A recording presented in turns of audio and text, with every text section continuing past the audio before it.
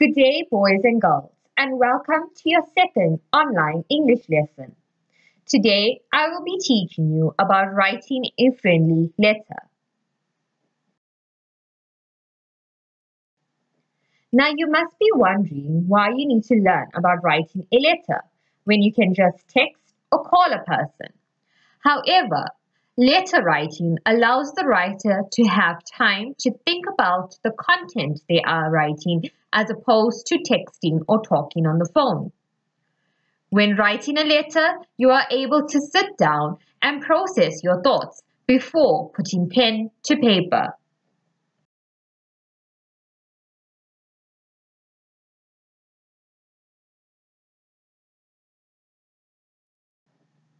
There are two types of letters, an informal letter and a formal letter. An informal letter allows you the opportunity to invite, congratulate, or offer condolences. The tone is conversational, friendly, and sincere.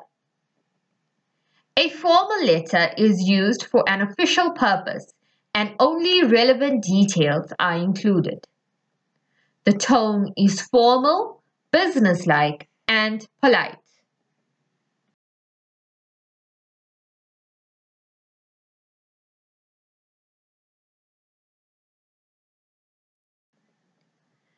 You are also reminded that this is a writing activity and therefore the writing process must be applied. The 5 steps included in the writing process are pre-writing, writing, revising, editing, and publishing. Refer to page 4 of your Term 2 booklet. You will find the writing skills checklist to be handy as well.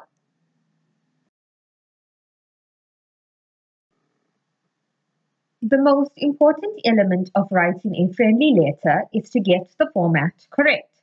A quick tip, you almost guaranteed marks if you do. You will start off by writing your address on the right-hand side of the page.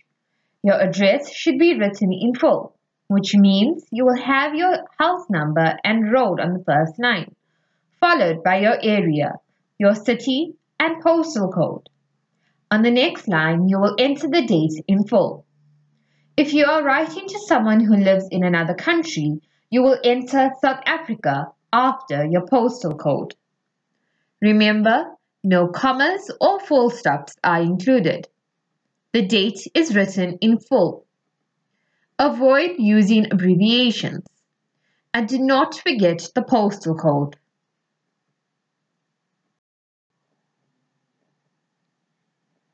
Your greeting will be written after your date on the left side of the page. Remember, no comma appears after the name of the person. And other forms of greetings that may be used are Dearest Susie or My dear Susie.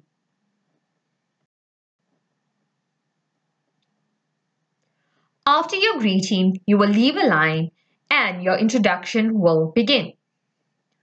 This paragraph sets the tone for the whole letter. You can begin by asking the receiver of the letter about their well-being. Allow the opening of your letter to be casual and comforting. Some expressions that can be used: thanks for writing to me. It was great to hear from you again. Or, I am writing to tell you about.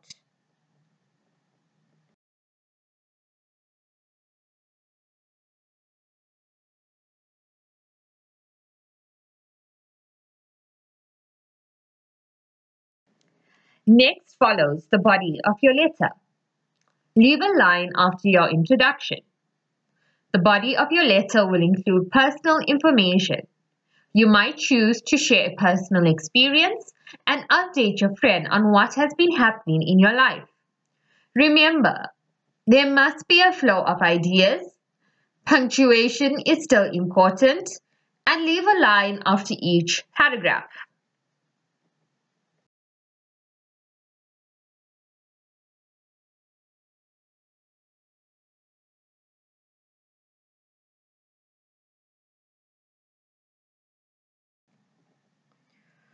Once you have completed writing the most important ideas and details, you can now conclude your letter. Leave a line after your last paragraph. The conclusion of your letter should be based on a meaningful and affectionate goodbye. Encourage the reader to write back as it shows the intention to keep the conversation going. Some expressions you can add to your conclusion: looking forward to hearing from you, or hope to hear from you soon. Leave a line and then sign off with one of the following phrases: your friend, sincerely, yours affectionately, or best regards. On the very next line, enter your name and surname.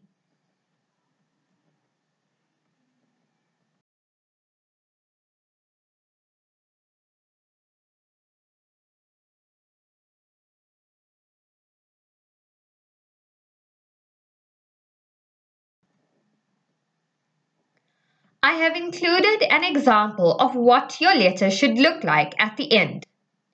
You may also refer to page 10 of your Term 3 booklet.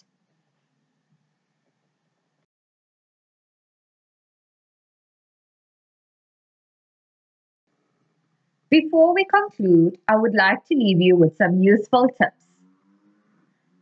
Format is everything. Make your introduction as interesting as possible. Be specific and descriptive. Use figurative language. Do not repeat yourself. Link your paragraphs and do not drift away from the topic. Lastly, you may use contractions, but punctuation and grammar errors must be corrected.